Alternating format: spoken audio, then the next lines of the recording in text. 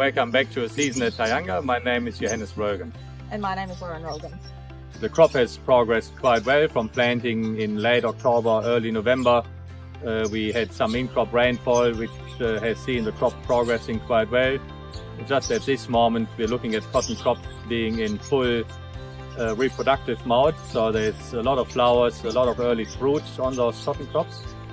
Water is our most valued and most scarce resource when it comes to grow cotton, so we're putting a lot of effort into measuring and making sure that water is only applied when and at the right amount when needed. For 20 years we have put a lot of focus on increasing our water use efficiency.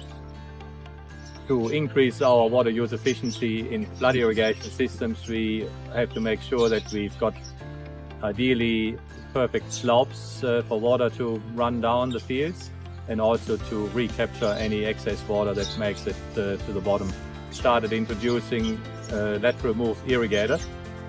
We are now on Tyunga using on our irrigated area half flood irrigation and on the other half lateral move irrigators. The lateral move irrigators help us in being even more water use efficient. They do help with labor requirements, and they also ergonomically are better in stressing crops less at the irrigation time. To determine when we have to irrigate, we have installed a number of soil moisture probes. So those soil moisture probes measure water at 10 centimeter increments all the way down to a meter. With that, we've got a very specific lot of information on where the cotton crop is taking water from in the profile and at what rate from day to day. If we don't have any water, we can't plant anything.